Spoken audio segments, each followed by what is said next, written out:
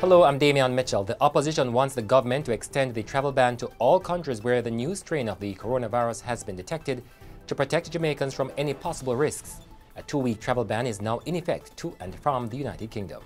Meanwhile, there was anger aboard a British Airways flight on Monday as passengers were told that they would be going into 48-hour mandatory state quarantine on landing in Kingston. No sentence! No sentence! The National Housing Trust says as of January 2021, applications for contribution refunds will only be accepted online. The NHT says the move is part of efforts to keep customers and staff safe amid the COVID pandemic. 26-year-old Marley Brown, a musician of Main Street, Runaway Bay, St. Anne, has been charged in relation to a gun attack.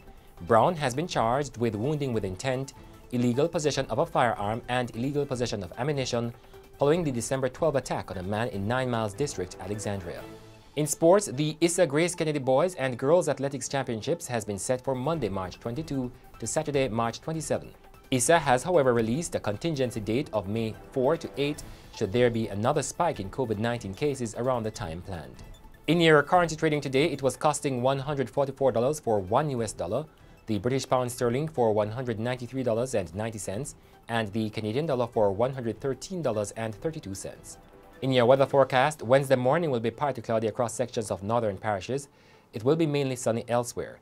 The afternoon will be partly cloudy. And that's it for the Gleaner Minute. I'm Damian Mitchell.